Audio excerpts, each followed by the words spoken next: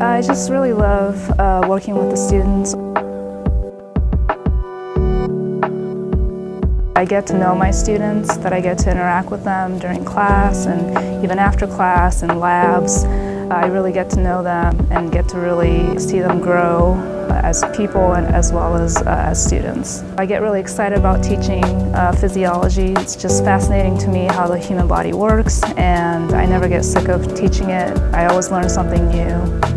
They should study science at Columbia College because they will really be able to get hands-on experience, especially in labs. They'll get to do experiments, they'll get to really work closely with the faculty and also learn together with their classmates. Science is made to be something that's interactive, not just to be learned on your own. In science, you can go into a lot of things. You can do research, and it's good to get research experience while you're still here at school. You can go into the industry, pharmaceutical companies, or you can go on to medical schools, physical therapy schools, pharmacy schools. That it'll prepare you to go into those kinds of fields as well. I love the human body, how our body works. I'm always learning new things about it, and it's just amazing how it's made to work together in such intricate ways.